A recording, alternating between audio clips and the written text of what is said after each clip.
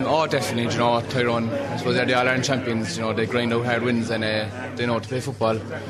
And I suppose looking at the Kildare game the last day, they worked as hard as they could, and it was a real titanic battle, and Kildare really put it up to them. But you know, Tyrone are a good seasoned team and they knew how to come through it, so it's going to be exactly like that the next day.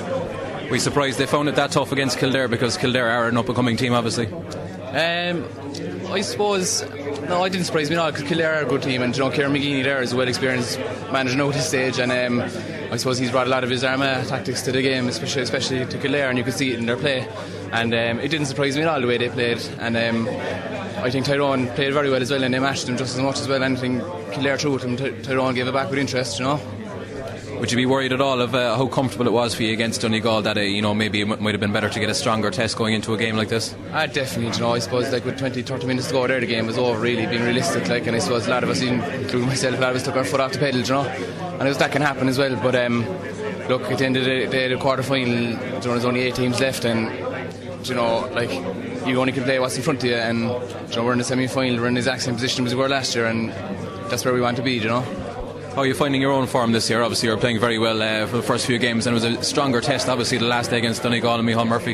Yeah, definitely, you know, he's a good young player, up and coming player, you know. He gave it to me, especially the last 20 minutes to go, he gave it to me, but you take the good and the bad, you know. I suppose all you can do is just go back to the drawing board, I suppose, and put your head down and just see where you went wrong, where you went right, and work on training. And I'm happy enough, to be honest, you know. I think I've had a good year, I suppose I've just taken one step at a time, one game at a game, you know. And how would you assess the challenge at Tyrone?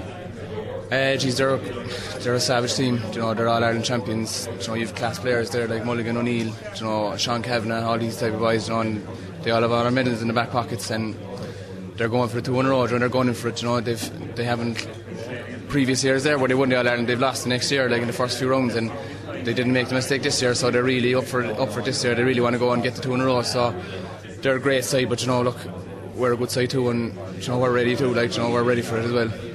I'd imagine when you made the decision to come back from Australia, things now kind of motivated you to take up football again, where, you know, playing the All-Ireland champions in Croke Park on All-Ireland semi-final day. Big time, you know, like last year when I was back, when the All-Ireland semi-final was on against Kerry, you know, I was on the bench that time, and I'll be honest, it was frustrating watching it, and you know, I probably put a few goals instead at the start of the year last year, and I said if we can get back, you know, the further every game Cork is further, hopefully I'll be in the starting team, you know, be in the parade before the game and be in the starting 15, so definitely. And it's Kerry and Meath in the other semi-final. Are you surprised to see Kerry back in the latter stages of the championship, because they didn't look too impressive against you in the replay here? No, it doesn't surprise me one bit at all. I always say that, look, Kerry are a class side, you know. Fellas like the Gooch, you know, Declan Sullivan, Paul Galvin, Dara Shea, these fellas are class season campaigners. They know how to win.